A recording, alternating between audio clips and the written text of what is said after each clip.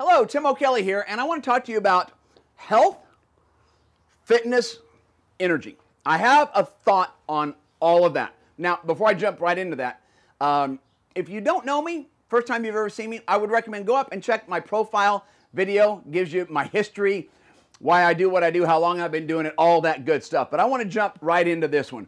And it's not going to take much of your time, but I want you to think about something. If health is important to you, if energy is important to you, if being fit is important to you, the topic that I want to talk about just for a moment is a topic that I don't think the health and fitness arena take on enough of. And what I want to start with is just a very simple story for you, a personal one for me. Grew up asthmatic, okay? They remember the first time I had an asthmatic incident was I was 3 months old. And that's when I was diagnosed that you have asthma. So I was raised just like any asthmatic child, which is going and taking shots and getting all the testing and, you know, figure out what they can do. I didn't outgrow it. And so a doctor told me, one that I had been seeing for many years, and I kind of liked the guy. He told me, okay, it looks like you're not going to outgrow it. So it's just something you're going to deal with, and here's what you can do. Always make sure you have your medicine with you. Take this. Seasons change. It's going to be tough when the seasons change because of pollen. It activates it. So he gave me all these medications to cover all of this stuff. And I left there sad, but I also left there going, okay, it's what is. Because this is a professional, right? And I said, okay. Well, I promise you, every time the seasons change, I'd have a really hard time breathing. Whenever I would go to sleep over at my friend's house or other friend's house and I realized I didn't bring my inhaler, oh, I was home, honestly, within the next hour because I'd have to start tightening of the chest and I didn't have medicine. And that was my upbringing until I got into personal development arena. I heard one man just say something who had been in personal development for a long time. He said he used to suffer from asthma and allergies too. And he goes, now I don't. And I remember sitting in the room, I was writing something, I looked up, and it just caught me. What I figured out in this journey is the symptoms that showed up for me that were very real. I didn't make them up, but where they came from was fascinating for me. Because I had a perspective, I had a viewpoint, I had a belief that I was asthmatic and that I have to take medicine to control it. That's the paradigm, that's the belief. Found out later on that I could challenge that belief. That I have to have something outside of me. That I have to go take something. And I remember first going, that's not true. No, I mean, I was told by a doctor that it cannot be true. I remember being challenged and I started looking at it more. And looking at it more. And the one thing I realized was, I just didn't believe I could affect it. Nobody had ever told me that before. I'd never been in an arena where people talk like that. I was in the medical arena, doctors. What I have come to find out, long story short, is I do have asthma. But I can stop it when it starts. And I never knew I could do that. I never knew that I myself had the tools to do that. And that's what brings me to this idea that any ailment that you're having, whether it's a lack of energy, I mean, you see this right now, and you know, I don't want to put down anybody. That's not my intention here at all.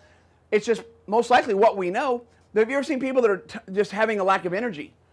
And one thing that they'll often do is run for an energy drink. Because that's the belief of what works. I don't know if your issue is energy, asthma, overweight, cancer, autoimmune deficiency, anything that's going on with your body. Here's a message I have. Check what you believe. Go there first. And what you believe, your perspective, is unconscious. We buy into beliefs. I'm not telling you to change them. I'm not. I am challenging you to challenge what you do believe about your health, what you do believe you can do about your health. Because here, take a look at this. Have you ever made yourself sick?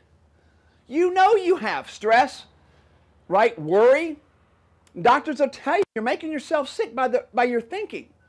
And I think most people can understand that. Like, man, I drove myself into the ground there, you know. Well, we make ourselves sick. Well, then, doesn't it make perfect sense? If you can make yourself sick, you can make yourself well. See, I didn't believe that. I didn't know I could do that. And now I do. Headaches, stomach issues, can we handle them a different way? We're not going to handle them a different way. Please hear this. We're not going to handle them a different way if we still believe that we cannot. If we still believe that it's outside of me. And I'm not telling you a perspective to create. I'm asking you, first step, challenge your perspective. Challenge the way you see it. Challenge what you about the fitness industry. That, oh, I just cannot do that. Or my body just doesn't do that. Or I'm big boned. Or no, I've always been tired. Here's one. It's in my genes. No, it's hereditary. All right, now, I'm not saying right now it's not hereditary. I'm not telling you that. What I'm asking you to do is challenge that belief and work on that belief. Could it be just what we believe? And if I believe it's hereditary, then what power do I have? I'm asking, let's take a look at what we have and what we can do with our own body. Even though if, say they ever figure out that it was hereditary, what can we do instead of just being what I call victim to that? Okay? Energy. How can you have energy literally within 15 minutes, have incredible energy without doing anything outside of you? That's going to have to take a shift in belief that I can do that. That I can do that.